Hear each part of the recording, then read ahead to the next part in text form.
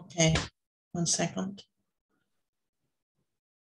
Today I'm going to try new method instead of jumping all the time from my computer, from my iPad to my iPad. I'm going to try to be like Pau. Okay, can you see this? Everyone can see this? Is it visible? Yeah, okay, thank you. Yes. Okay, so I'm projecting from my iPad out. So I learned this from Pau, that it's convenient to have the slides in the iPad so you can write also on them. So, okay, today the purpose of my talk today is to get precisely to the question, to get an answer to the question that was posed to in the last talk. What do you do with the singularities in the case of CP2? Okay, CP2 is a toric manifold. It's the toric manifold which has a Dolzan polytope with them, which is just a triangle, is the example we saw yesterday. Okay, and then in this case, of course, when you get to the boundaries of the triangle, of the Dolzan triangle, you are going to get some singularities in the picture. The good news is that these singularities are under control. These singularities are of non-degenerate type. How do we know this? We know this thanks to a theorem by Guillemin, Guillemin-Marr local normal form for torus, for action of torus. Well, it started with an action of S1, but you can generalize it for actions of torus. Okay. Then you know that on the boundary, the kind of singularities you are going to have corresponds to elliptic singularities in the classification I showed yesterday. Okay, so the purpose of today's talk is to get to that point. But before getting to that point, we also need to understand what happens if you have a regular fiber. Does it contribute to quantization or not? And for that, I first need to give this definition of quantization that I will use, which is the one of custom. There is a lot of intersection of what I'm going to say with what Kota said in the previous hour, okay? But maybe I'll stop to make some of the proofs that Kota didn't do, or maybe not. Well, we'll see, because usually I tend to go over time. I don't want to do this today. Okay, so that's the purpose. Let's go back to the initial picture, to this love story where we are.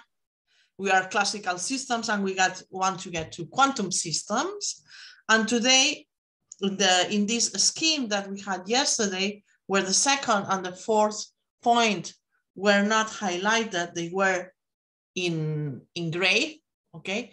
Now I really want to focus on this idea, on the existence of a connection. So when I consider geometric quantization, the ingredients are symplectic manifold. We have this under control. We have this condition of interality that already Kota describes very nicely, because you can identify, indeed, because omega is going to be the curvature of your connection, you can really identify this class as the up to constant, okay, as the Chern class of the line bundle, okay? So you can identify this. We saw this indeed well, up to details, because you usually normalize, okay? This depends on your normalization. I mean, if you believe that pi equals 1, well, you understand what I say, right? So, and that's an important feature. Like once you identify this integral class as the Chern class, okay, then it becomes, then it's integer. Indeed, and the reason why it's integer is because you are really considering an Hermitian line bundle, okay? I plan to go this in a minute. Another important feature that you need is a real polarization, okay? Why? Because indeed, initially, what you would like to do is to take flat sections. In the case, in Keller case, you would consider holomorphic sections. Now we are considering the case in which I have a real polarization. Okay, so I want to consider I have a bundle, I have a line bundle over my manifold, and I want to consider sections of this bundle. Okay, and I want to consider sections of this bundle. Of course, I have the curvature. Curvature here appears as an abstraction to have global sections of this bundle. That's the point. So I may consider solutions to this equation. And this is the flat section equation.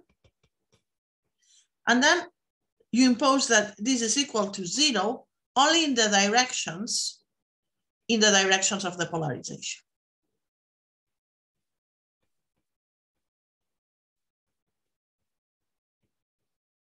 That's the equation you want to consider.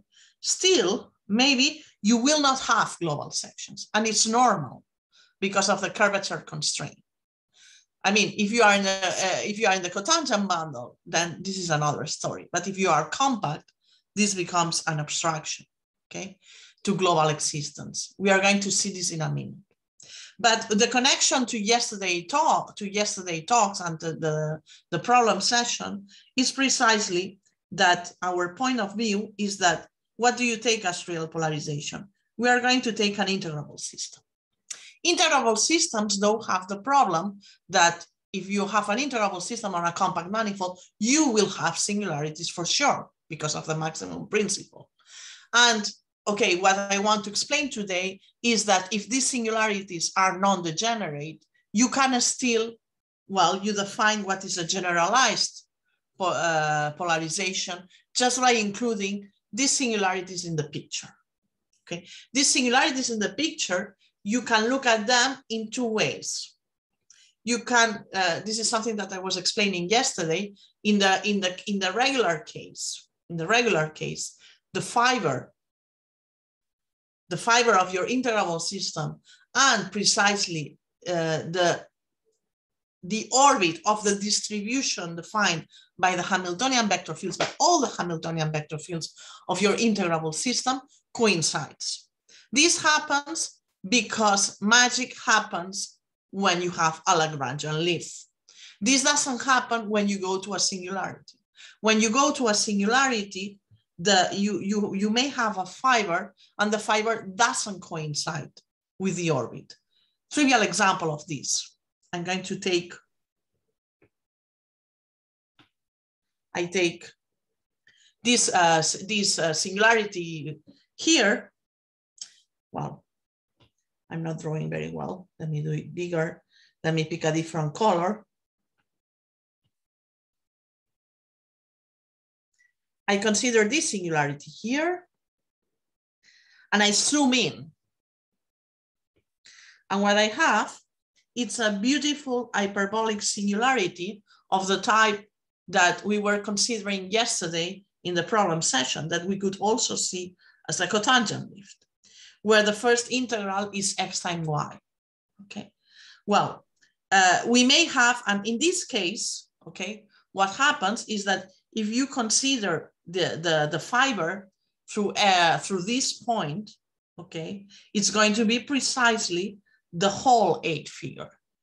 But when you consider the orbit, you need to consider the Hamiltonian vector field of F, which coincides with the vector field we saw yesterday in Pau's class.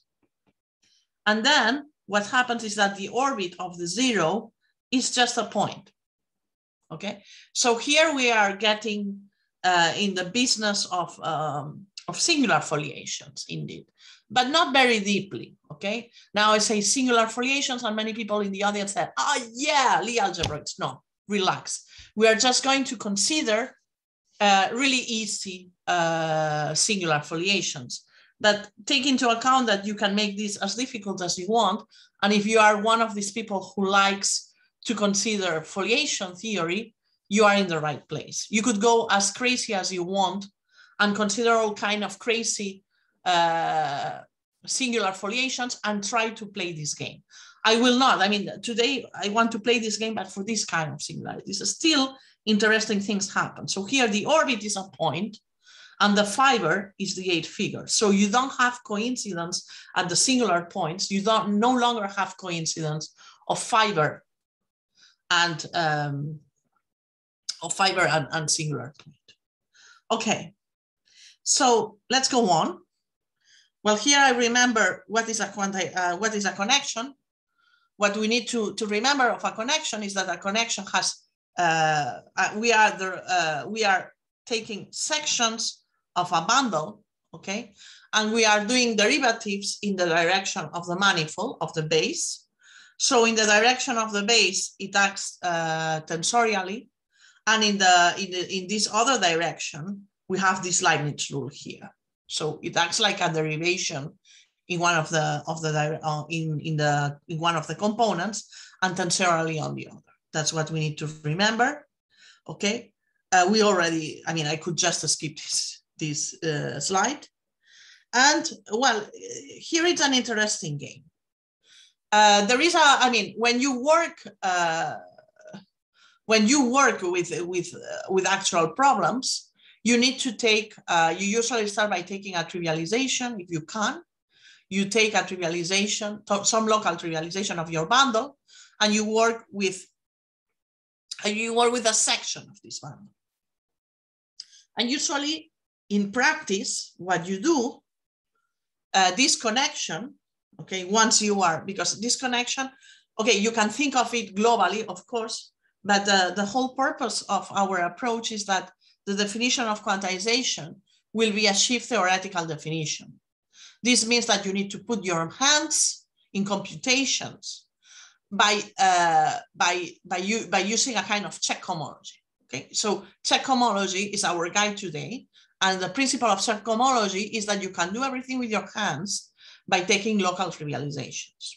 Okay, so these connections, if you express it in local normal forms, and this is the connection to the last class, to what Pau was explaining, here we can always write it in this way where I take a potential one form. And let's see what this potential one form can be. Well, here, so you express your nabla x in this way. Okay. Now, what happens if you change with another section? And what happens is that you can always change with another section by multiplying by a function. And what happens is that you get this change here of connection one form. And what's surprising is that you can write this as an exponential. And this is because you're assuming that you have an Hermitian bundle, and you're assuming your connection is compatible with Hermitian bundle. Okay, therefore you can really solve this equation. Well, here the f, this should be c, sorry, typo, and this should be f. And then you can really find a function solving this equation. So when you change so the message of this slide is, first, you can do things with local computations. And second, when you change when you change this section, okay, then the kind of change you are doing with respect to the connection is adding a differential of a function. Okay, that's the kind of game you are playing. So this means that you can usually take as connection one form in your actual computations the Liouville one form that it's convenient for your computation. So you usually take a Liouville one form such that this expression here, it's simplified with respect to your polarization. We'll see this in an example. So yeah, here I have reserved a space of proofs because even if Cota already assumed that we all know the theorem that you can associate a line bundle, okay, a complex line bundle, a Hermitian complex line bundle, whenever you have an integral class, whenever omega, I don't think green is it's sophisticated enough. Here we go. Let me change. I think blue is the right color for this, but first we erase. So what I want to explain again is this integrality condition. a little bit, and I want to explain this. So this condition, remember that we saw in this is a proposition in Cota's lecture.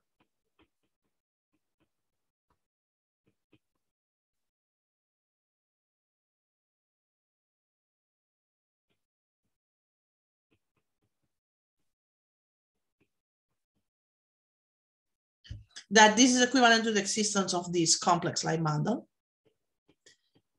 But I want to go over this proof for the sake of relating, because I think that this is going through the proof gives some light to the connection of check homology and the construction of the line bundle. Okay, so let me remind for this purpose, maybe this is a good color. Okay, let me choose this. So recall how the connection between the ramp homology, and this is a message I want to particularly send to my students, because in Barcelona, unfortunately, we don't learn this in the undergraduate class, but I think in Germany you do. Okay, so what's the connection of the ramp homology and check homology? You'll see a lot of check homology in the next lecture by Pau.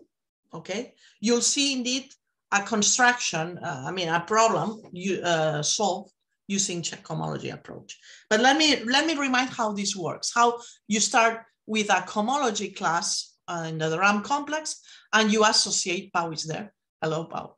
And you associate a check, an element of the check class. Well, you start by taking a good cover.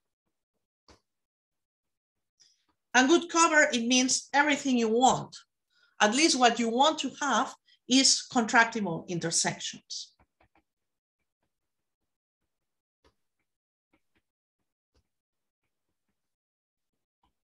Okay, then you know that because you have a class in H2, this is going to be a closed form, right? So whenever you have, in any of these guys, you can write A sub I, okay, as the restriction of omega to the open set U sub I. And then there, you can really write this. And this is just because of Poincaré lemma. Okay? Then what happens on the intersection? Check homology seeks triple intersections. So to go to triple intersections, we should go to double intersections. Well, what happens when you are in the intersection of two different U sub I and U sub j? Of course, for U sub j, you would also have an equation like this. Now I'm going to do something which is going to make this bigger to gain space. Great. Okay. Then on this intersection, what I have is that dBi equals to dBj, because we are on the intersection. Therefore, this means that I have an element, okay, that I have indeed a function on the intersection. This is a function. So that you can write Bi minus Bj equals differential of Cij. And now you play the weak game of going to triple intersection, which is a lot of fun. Then on triple intersection, you have these guys Cij for every two elements, but you also have, you can check because of the intersection property that such a condition is satisfied.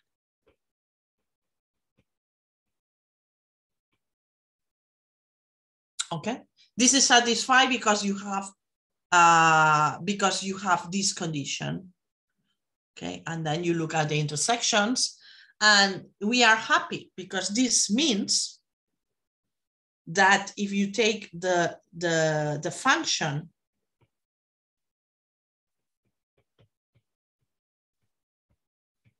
this function is constant.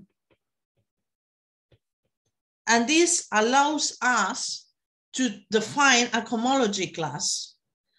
This defines a cohomology class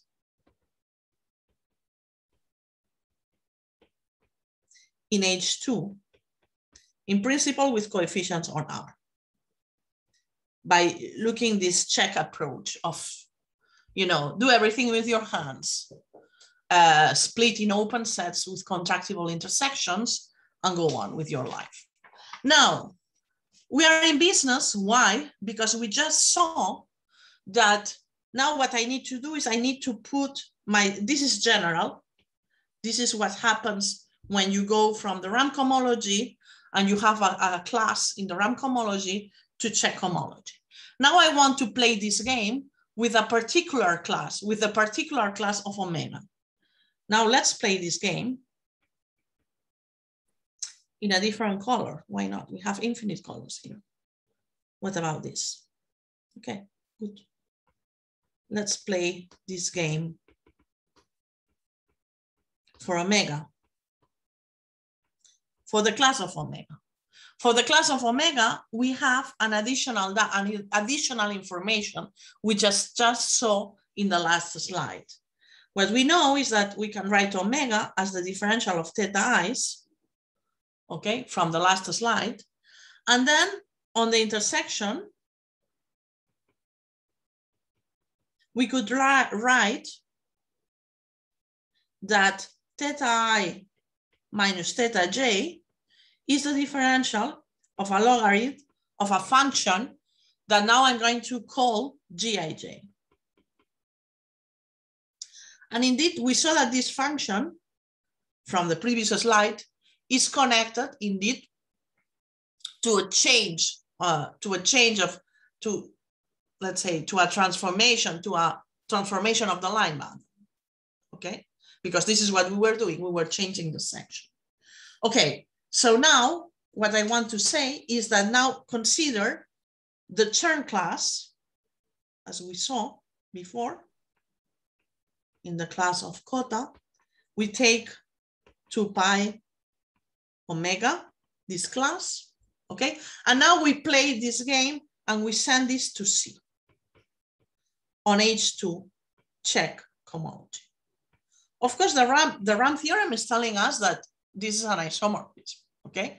It's just a matter of changing the glasses, how you look at the computation of cohomology. And the glasses of check cohomology are the right glasses for today's class.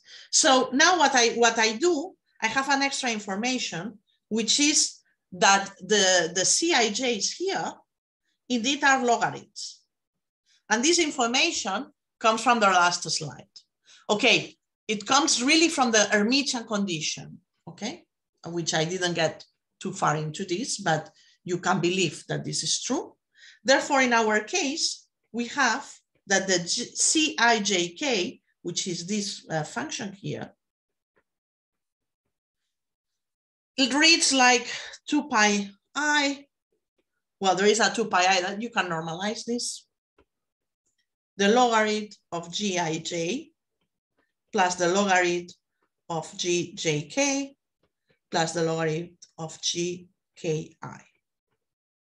Okay, but these functions here from the former discussion are indeed transition functions on your line bundle. Therefore, they have to satisfy a cocycle condition. And the cocycle condition is the following one.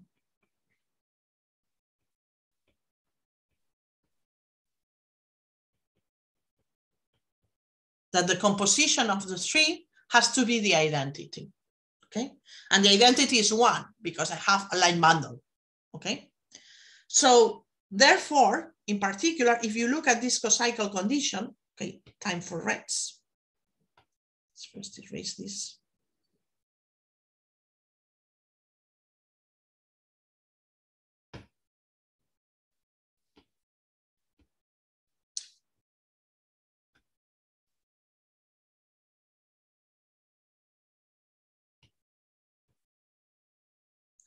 Now you plug this condition and you look at the log at this equation here.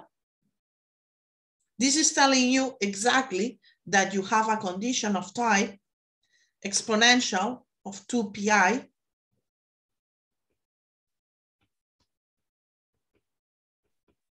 Cijk.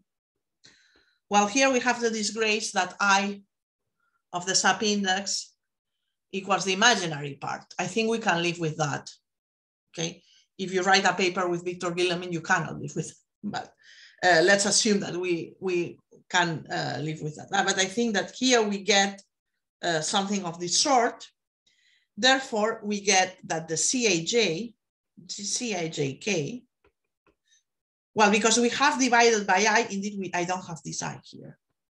In my convention, I have divided by I. Okay, never mind. So here we have that this guy has to be an element. This has to belong to Z. Otherwise, this equation doesn't make sense because this equation, sorry, I didn't finish writing the equation.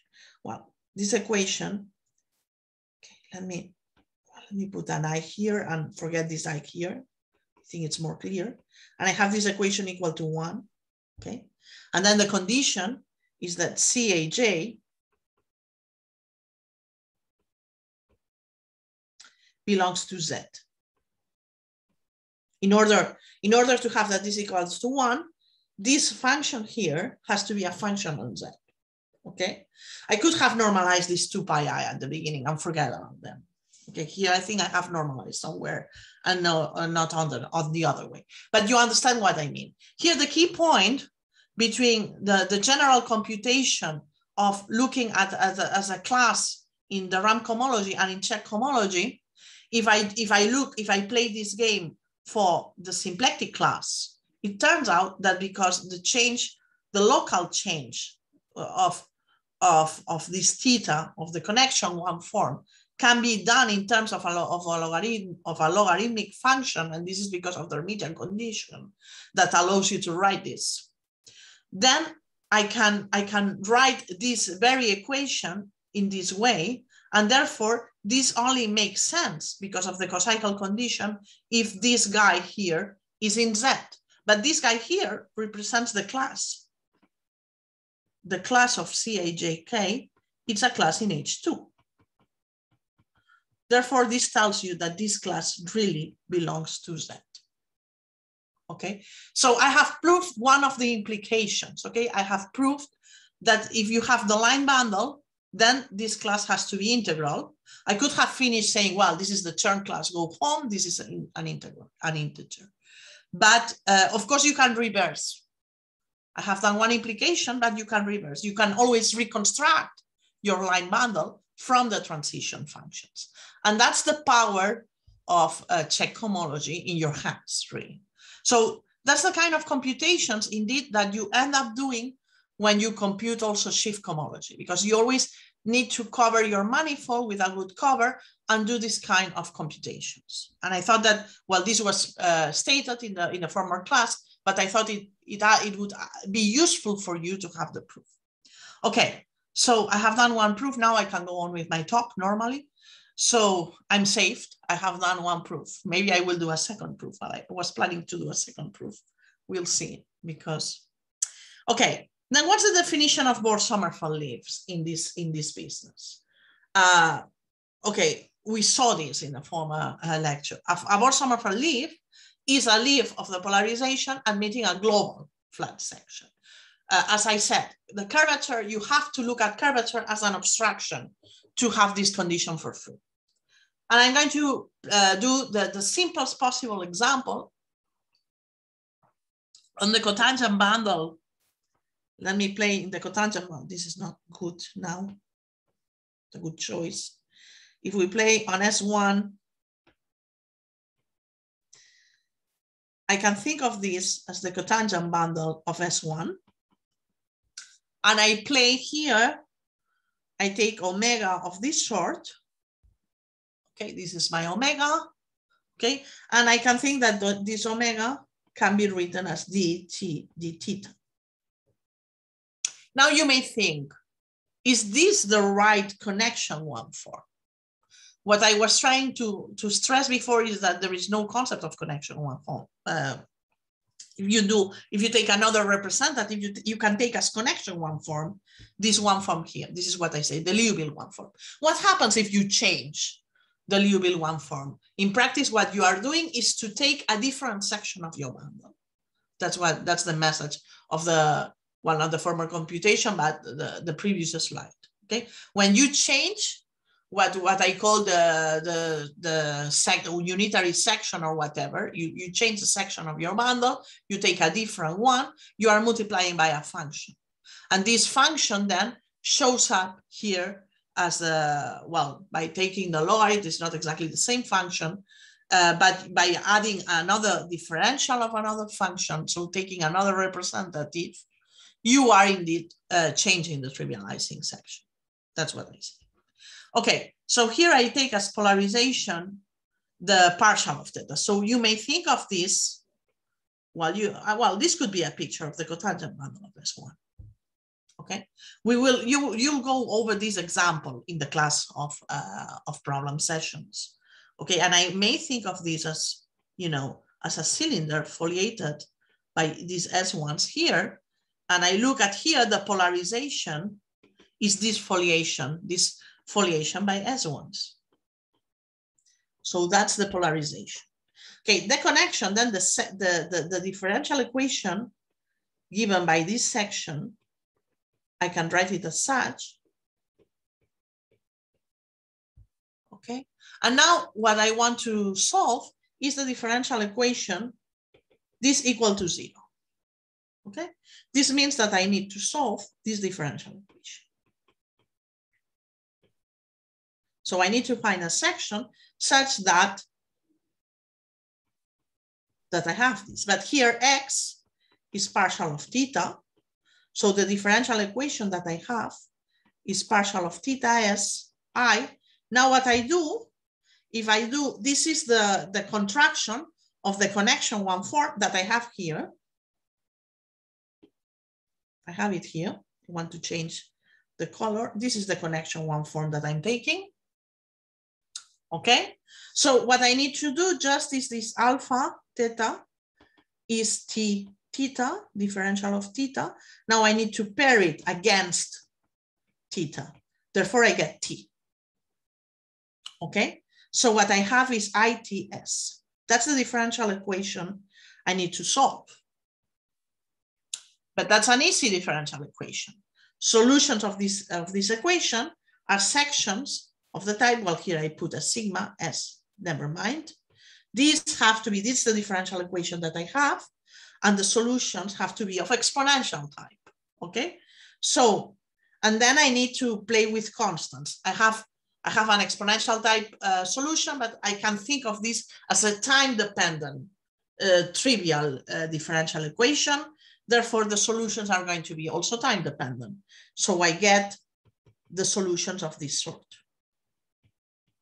That are the sections. Whoop. What is this rule doing here? Go away. What is this rule? Okay, I don't have no control on my computer.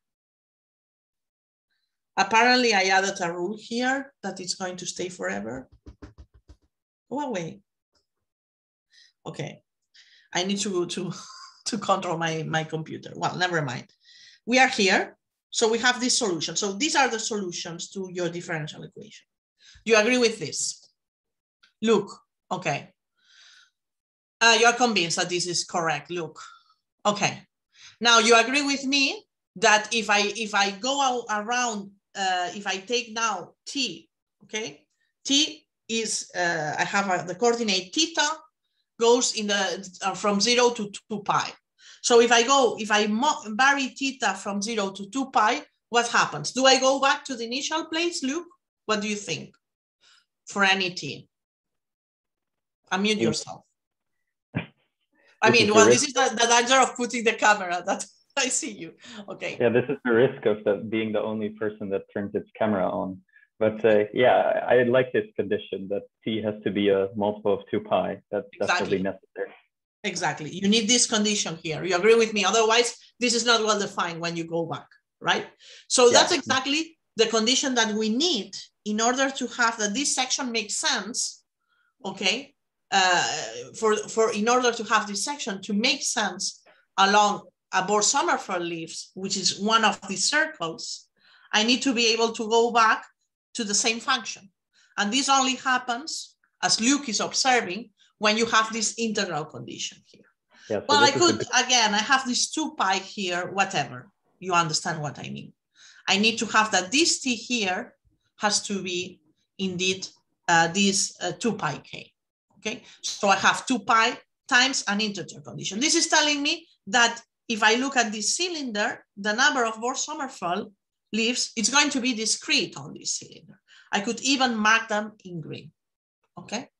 So that's an example, but this is more than an example, and Luke knows this because yesterday we saw, well, you think you don't know it, but you know it. Yesterday we saw, because of the Arnold-Liouville theorem, okay, we saw that if you have an integrable system and you're in the neighborhood of a Liouville torus, you can write your integrable system as a product of these models. Indeed. And that's the wise thing. So indeed, if you know this in dimension 2, you know this in dimension 2n, when your polarization is given by a regular variation. And that's thanks to the power of Arnold-Liouville theorem, okay? I'm saying a lot of things here. I'm using Arnold-Liouville theorem, and I'm using the observation before that you can always take as connection 1 form, the Liouville 1, because if you change by adding a differential of a function, this is equivalent to changing the trivializing section, okay? So we are in good shape. We have proved a theorem, indeed. We have proved, indeed, almost proved this theorem by Guillemin-Stenberg, okay? We have proved this theorem of Guillemin-Stenberg whenever the base here Guillemin-Stenberg proved a more general statement for regular fibrations with compact leaves over a simply connected base. This can be any manifold which is simply connected, for instance, S2, okay?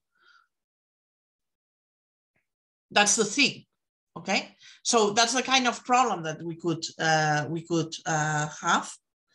Okay, so we could have a base which is not R2. So when we have, let me recall,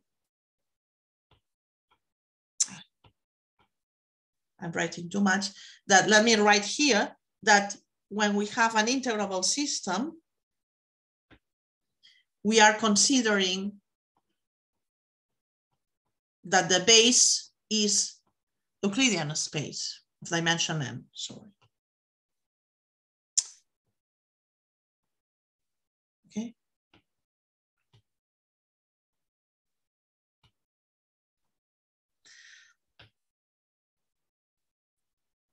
Okay, so in the case in which the base is Euclidean, the action angle coordinates allows us to prove that the number of Bohr-Sommerfeld leaves is discrete, because we can just try to extend to the maximum. Well, it requires a little bit of work because these action angle coordinates are not global. They exist in a neighborhood, so you need to make a kind of check argument, but more or less it works. So this theorem of Guillemin-Stenberg is telling me that this is always true whenever you have also a regular fibration, not only the case of the moment map. And the difference is that here you may have regular fibrations over a simply connected base without any, you don't need to have singularities. You can, for instance, take the product of a T2, okay, with S2 project to S2, okay, and then this would give you a regular fibration without singularities. You have singularities when the target is exactly Rn.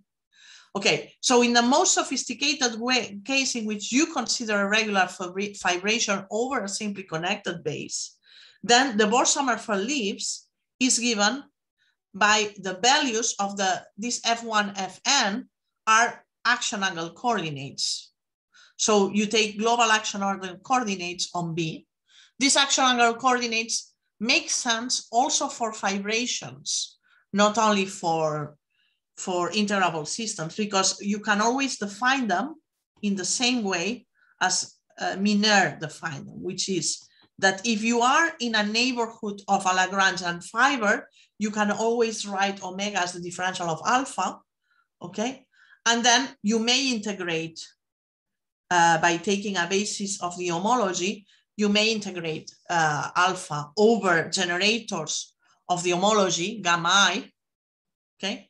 And this gives you the PIs, and the definition makes sense also. Okay, and then in the case of toric manifolds, this vase is just the image of the moment map, and that's a good way to think of this vase.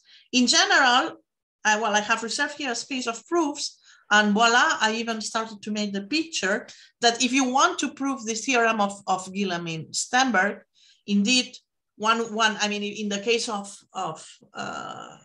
integrable systems, you can do this with your hand. I mean, you can do this very easily using the Arnold-Liouville theorem, okay? But you can also do it in general with this picture. You take 2 points that are on the Bohr-Sommerfeld set. So P and Q belong to the Bohr-Sommerfeld set.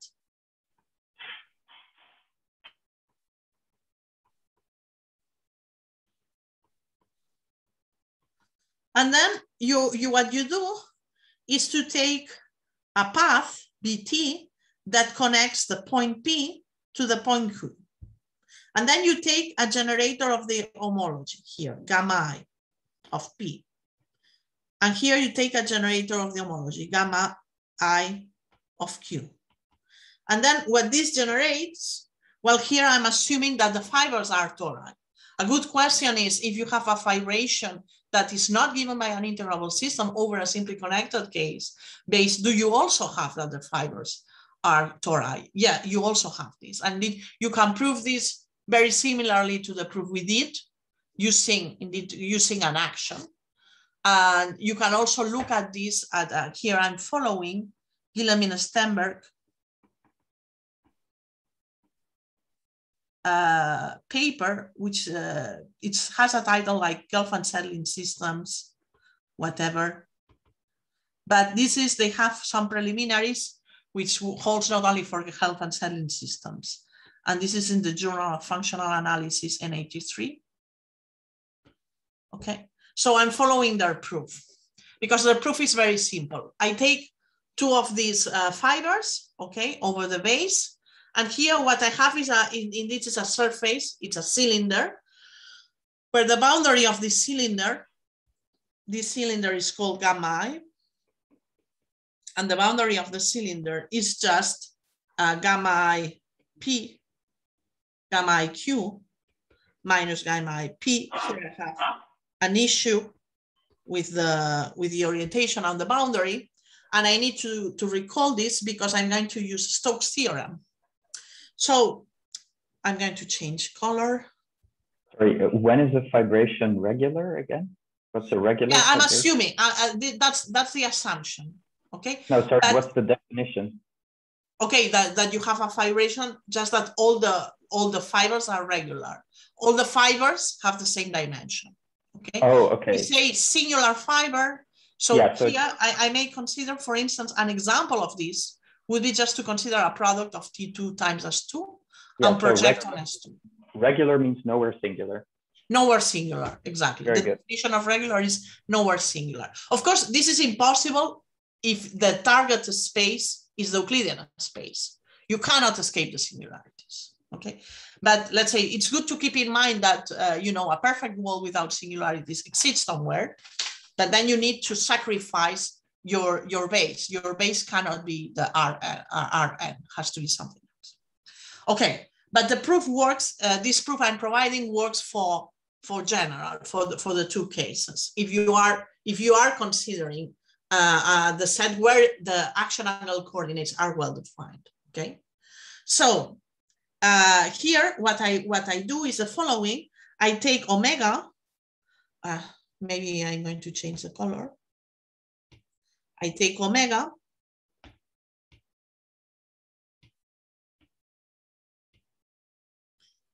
okay? And I integrate over gamma I. And here is when I'm happy to apply Stokes theorem in the most basic format. Stokes theorem tells me that I need to omega. I can write it as the differential of alpha. Here I'm just using Weinstein theorem. And I can apply alpha, okay, over gamma I of Q minus gamma I of P. But this is just the integral of gamma. There is this orientation issues, sorry, this is a gamma I of Q, correct. Gamma I of Q, okay, minus alpha gamma I of P. And this is just the definition of the action function, okay, which we called, we called PI in our language, but here I'm going to use the language of the statement, which is called F1, Fn, not to confuse with the P's, okay? So I'm going to call this Fi of Q minus Fi of P. Okay, I have such a relation, but then I'm going to use, out of the sudden, I need to use some equation that I will not prove. This is an equation. I'm going to consider something which is called the monodromy matrix. The monodromy matrix are important in this business. How are they given? If I have a connection, so I have parallel transport, and this parallel transport transports a one-dimensional fiber over a one-dimensional fiber. Therefore, the monodromy is just a linear transformation in dimension one. That's a constant, a complex constant. You agree with me? So I take the monodromy matrix, okay? And this is called the monodromy matrix.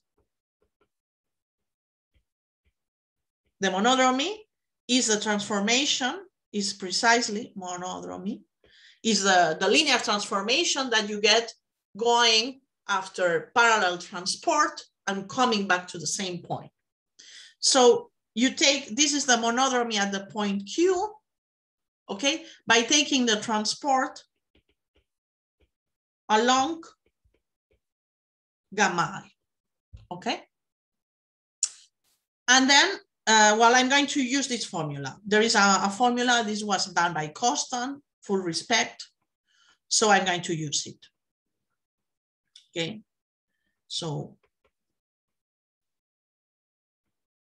that's my rabbit on the hat that I use this equation. And I believe this is done by Costan. And you can find a proof on this famous, wonderful paper where you can also find a very complete proof that the proof that I sketched before is the proof of Costan, indeed, of the existence of the line bundle. And this is an old paper that you can find inside a book that you would never think of, this paper, foundational paper of Costan.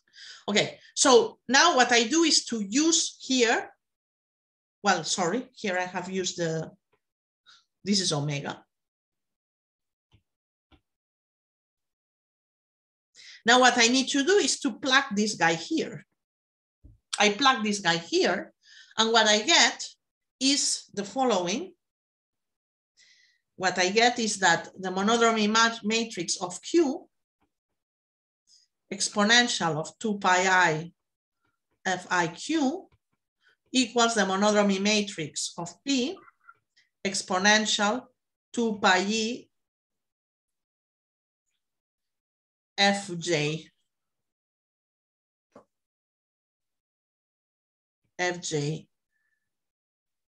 of P. Okay, I have this equality here. And now I'm going to play the clever person. If I assume that P is on the Sommerfeld set, the Bohr-Sommerfeld set, what does it mean? It means that in this, along this Bohr-Sommerfeld set, the section is globally defined, is well defined along this set. This means that the monodromy, that when I come back, Luke agrees with me. This is wonderful to see that Luke agrees with me, that when you come back, you have the identity matrix, right? So you will agree with me that if I'm on the Bohr-Sommerfeld leaf, I need to have that this matrix is the identity, that this matrix is one, okay? Then now you think, okay, and I also can assume, for instance, that f sub pi of f sub j, f sub pi, I have fi. Sorry, I have done a mess here. I don't have j's. I have fiq, and this is fip. Sorry, two i's here. Okay, I'm on the same. Sorry, this is an. So I can assume that fip equals 0 because I can assume anything. I just move. I just make a translation on the base, and I normalize at 0. With these conditions here, for this equation to make sense, and this is a mental exercise that is good to have after a coffee, okay? You can only have that for this to make sense, you need to have that miq equals 1, which means that this is on the Bohr-Sommerfeld set, and then you have the similar equation as I had before. You have something like this. This only makes sense if this guy here is also an integer. Indeed, what you need to have is that the difference is an integer. And once you set one of the images here on this projection, because these guys project down to the base, okay? This projects down to fi of p, and this projects down to fi of q. And once you project to the base, okay, what happens is that if one is integer, then the difference is integer, therefore the other one is integer. Thus the image of the Bohr-Sommerfeld set, okay, is just the lattice, the points on the lattice on Rn, on Zn. You agree with me? That's the identification of the Bohr-Sommerfeld set. And that's a beautiful proof that maybe we don't need it for integrable systems. We could live without. We should take a cover. We should maximize the action angle coordinate. It's a bit of a stress, but this proof is neat. It's clean, and you need two ingredients: the Stokes theorem and a magic formula by Costan. We couldn't do it without this formula. And we have learned something else. We have learned that there is something called monodromy matrix, and that you can identify the Bohr-Sommerfeld leaves as elements with a monodromy matrix equal to 1, which is wonderful. Okay, let's go on. Life is short, and I have 7 minutes. Okay, Luke, you have a question. Well, we also need that the base is connected, right? Yeah. The base is connected and simply connected. That's what we need. Yeah. You are completely right. Thank you. It's fantastic to have somebody who is awake before 12. I'm not this kind of person, let me tell you, but I'm doing my best. Okay, and now it's when I answer the question that Stefan was doing to Kota. What happens on CP2? Okay, I'm very glad. It looks like I did this slide during the coffee break, but no, I had it before. I'm going to answer the question that Stefan was doing. This is the image of the CP2. Well, yesterday I had it here because, well, this is the image of CP2 with the convention of +1 on the moment map. And I usually do the other convention, but never mind. This is CP2. The image of CP2, it's a triangle for us. Okay, so I want to clarify what happens with the singularities. Okay, if you consider CP2, and you consider here, okay, this action. This is an action of a torus. CP2 is dimension 4. And this is an action of a 2 torus. Indeed, it's toric, okay? And this action, you can check that it's effective. The action is here. And the image of the moment map is precisely given by these guys here. So what's going to happen is that any point inside in the interior, okay, every point inside the interior, it's going to be regular, and the points on the boundary are going to be singular. Okay, but I can okay. And what did we learn from the previous theorem? That the Bohr-Sommerfeld leaves are going to be points here on the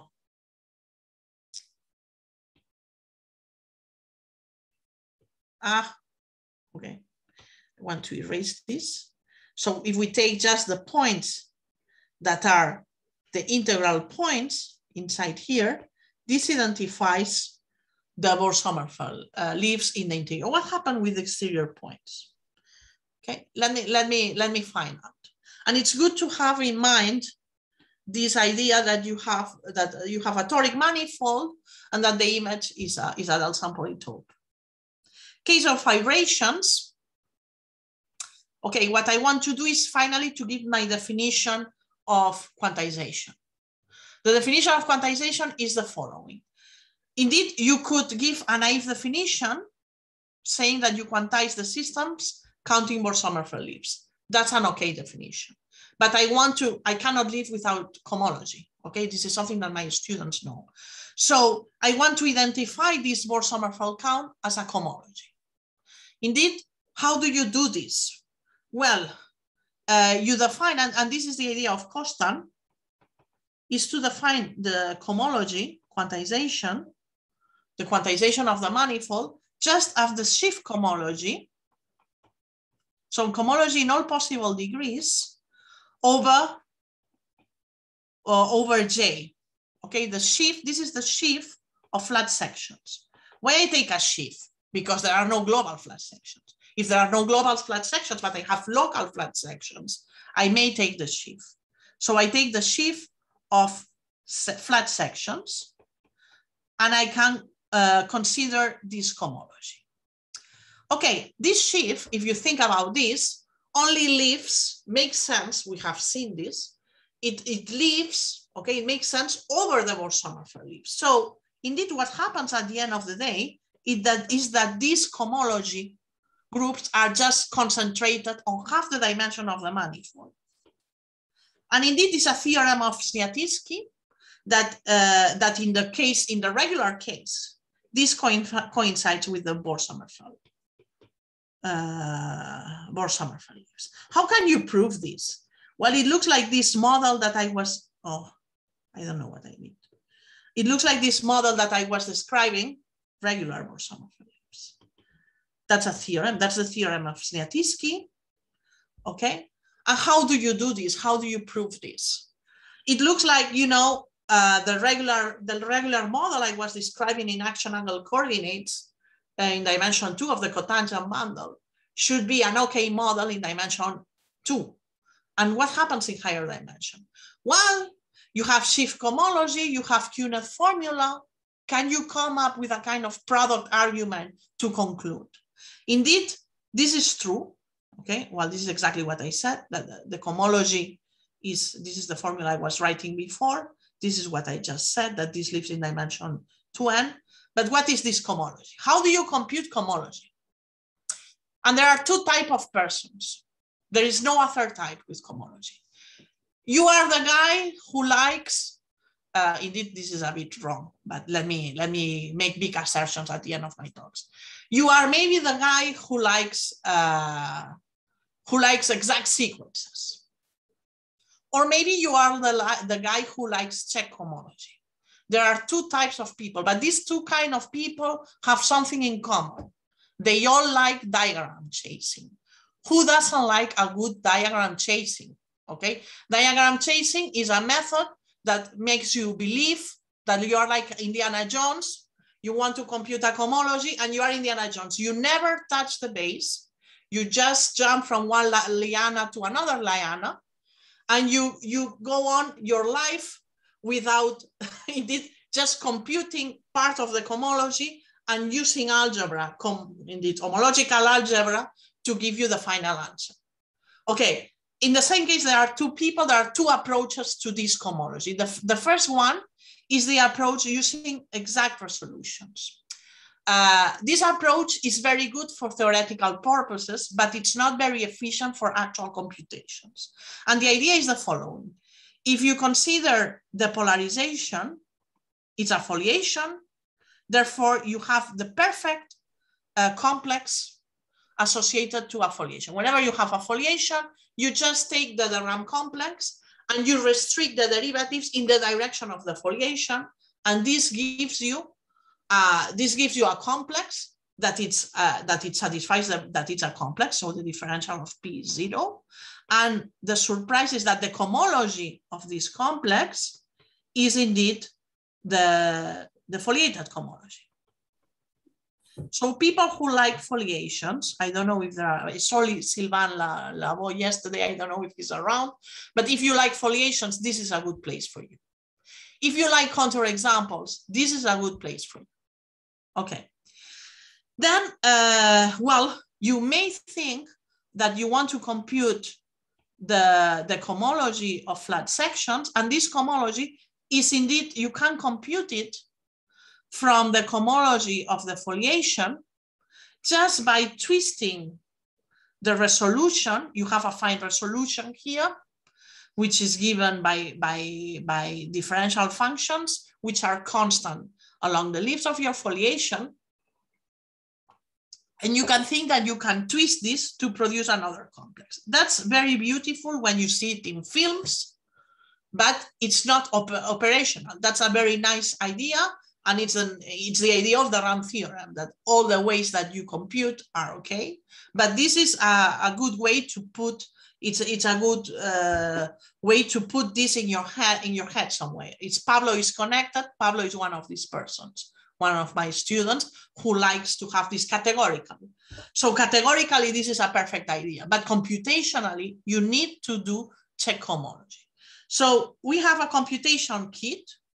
I'm going to extend myself maybe 3 more minutes, where you have a Mayer formula, a Q-net formula, Mayer-Vietoris, and this is going to be in the exercise class tomorrow.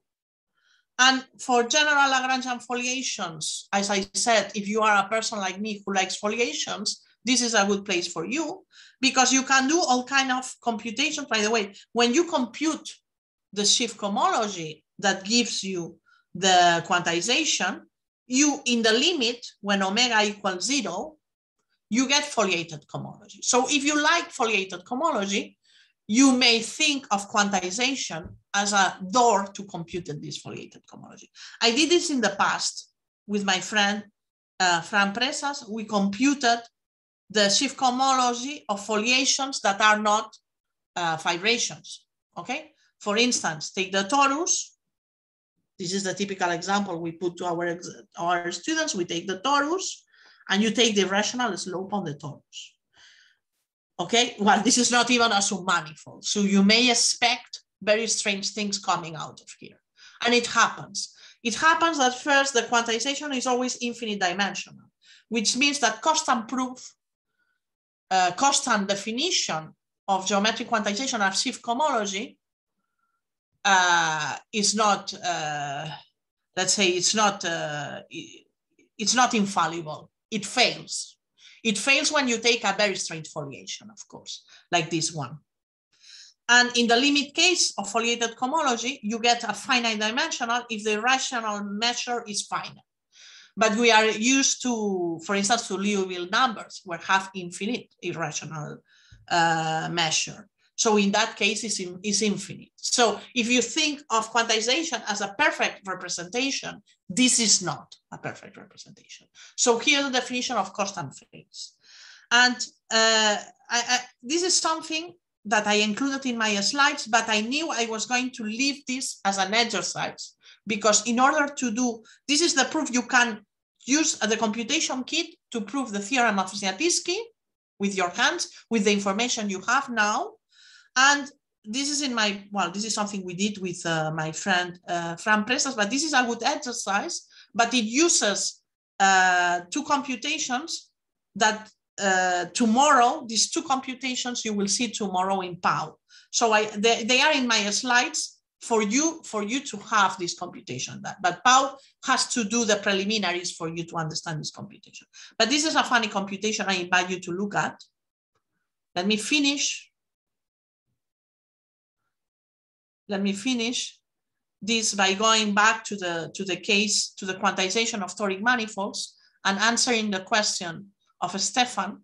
What happens if you put, in the regular case, conclusion, only the integral points go to the quantization, and you can change these points using shift cohomology. Pau will do this tomorrow. I didn't exhibit this computation. I think I did enough shift cohomology with this proof of the Weil's theorem, which tells you that if you have integral class, you have this line bundle. So but tomorrow, at 1:30 in the class of Pau, you will see the shift theoretical computation that you need to prove Sniatyski's theorem with your hands, with this computation kit. And then the answer by the question of Stefan is the following, that in the CP2 case, that's a toric manifold, the Bohr-Sommerfelds that are on the boundary that are singular, you may have Bohr-Sommerfelds singular, it makes sense, but they don't show up in the sheaf computation. Okay, this is a result. This is the thesis of Bar Hamilton, indeed, and that's very nice. So they don't show up in the computation. And well, the key point to understand is why they don't show up in the computation. It's a local computation of this sort, and understanding the differential equation, and understanding that these are the only solutions. Indeed, it's the same computation I did before. The difference is that now the coordinates are not global coordinates, but you do a change to polar coordinates. Okay? Once you do the change to polar coordinates, formally the equation is the same. But these coordinates in principle don't make sense at zero. The miracle is that even if the coordinates don't make sense at zero, the solutions extend to zero. Okay? This proves that you don't count the elliptic points in the boundary of CP2. You don't count because these solutions vanish at zero. Okay, therefore you don't see them in the computation. What else? What other singularities you may have? You may have hyperbolic singularities and focus-focus singularities. So I'm finishing. Focus-focus singularities I'll do tomorrow, and maybe I'll do tomorrow also the hyperbolic case to go a little bit more smooth. So I'm going to finish here. So I'm going to stop in this classification in which I'm going to say, this is done. This is done. I have been a bit clear. I will do this tomorrow. And tomorrow I will also look at this singularity. These singularities are important. They are focus-focus type because they appear in semi-toric systems. Semi-toric systems are very popular nowadays. Okay, well, we saw it yesterday. They are not only popular, but if you take a spherical pendulum, why would you like a spherical pendulum? Why not? Okay, then you have this semi-toric singularity. So we better know how to compute it. So tomorrow, what is the plan? I'm sorry because I was a bit quick towards the end of my talk. That Pau will do a shift, a check homology computation of the cylinder, and with this computation, you can reprove the theorem of Sniatyski just using Q-net formula and Mayer-Vietoris, okay? And that remains an exercise, indeed. Maybe Pau will have time to comment. Pau will have an exciting computation to show you when you have, what happens if you don't have if you now try to put the singularity on the symplectic form. Interesting things happen. Tomorrow we will see what happens when in these two cases, the check homology, and what happens if you consider a sphere such that the area form explodes on the equator. Why would you like that? Imagine that you have a manifold with boundary. This happens. And these manifolds are called B manifolds, not because they were born in Barcelona, but because Melrose worked out the B calculus precisely to do a proof of the index theorem of manifolds with boundary. And tomorrow, be prepared for this exciting session where you will see focus-focus singularities and B-symplectic manifolds. I have to say that we will see little of B-symplectic manifolds because I will have to also to explain the hyperbolic case. But I think, Pau, I mean, a good point to stop now. I'm sorry for the delay because you have enough material for tomorrow class. The exercises of the class of tomorrow, indeed, they are on session 4 of the notes, but there you will see that it says shift cohomology. It means shift cohomology. We didn't write it properly, Pau. It means shift cohomology for which kind of shift cohomology? Shift cohomology for quantization. So this shift is the shift of flat sections, okay? So it says something like shift cohomology of the cylinder, and it means shift cohomology of the cotangent bundle of S1. That computation I did. Pau will do it but using check homology approach. And check homology, as I said, you can be a person who likes exact sequence, or you can be a check homology person. But at the end of the day, you are the same person, because you need to jump from one computation to the other, like Indiana Jones, okay, using the 5 lemma or using your favorite tools from homological algebra. And the idea of shift homology is you compute global from local. Okay, and now my computer knows I need to stop. This is amazing. This is great. So I'm going to stop sharing. Okay, and that's the end. Thank you very much for your talk. You're moving. Must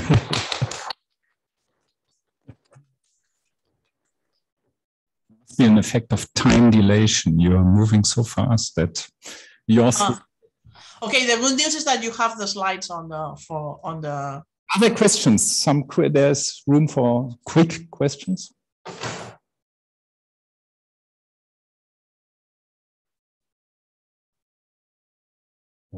Okay, there will be certainly during the exercise session. Thank you very much. There is a question apparently by Angelos, no? You have a question. My name is Camilo. It's just Camilo. Okay. I don't know. You have K. I don't know. Sorry, Camilo. Yeah, I don't know how to work out my name here. I just wanted to know.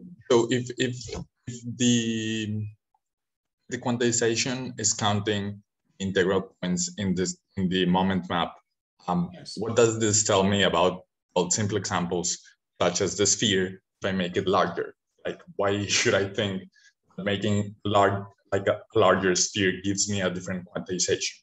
That's very interesting. That's a very interesting point.